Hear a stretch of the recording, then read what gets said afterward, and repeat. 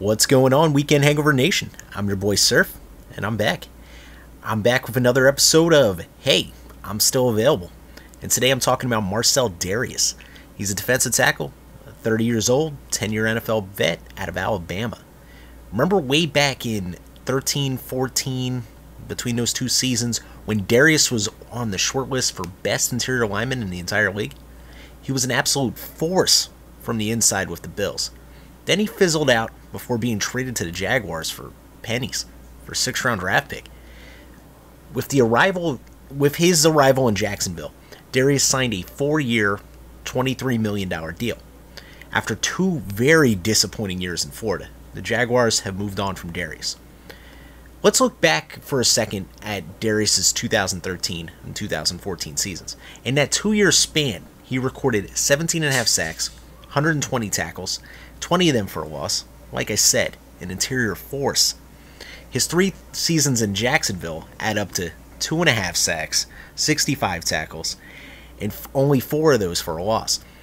The worst part of the whole Dareus Jacksonville failure was the extremely high hopes when he landed in the town. When he signed, it would just... everyone expected him just to add to the force that already was that Jacksonville defensive line. Surrounded by insane talent, they expected him to excel with less snaps. Kind of the philosophy of, if you're only out there for 30% of the snaps, you get that full effort on there, as opposed to being out there for 80%. So, ultimately, his time in Jacksonville ended on the IR, then it ended up on the streets. So this raises the question, is Marcell Dareus done? All signs are pointed to yes. It's been 5 seasons since he was a force. Injuries and just lackluster play have really sapped all the hype around Dareus. But a player his size and pedigree is going to have a job in 2020. So where? Here at the Weekend Hangover, we've decided a great fit for the veteran big man is Oakland. No, not because that's where careers go to die. No, it's because it's an ideal fit.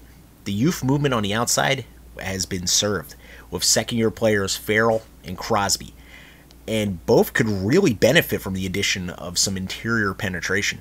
Something that Dareus can do, at least has done in the past. Plus, there's literally nothing of note in the Raiders' interior D-line.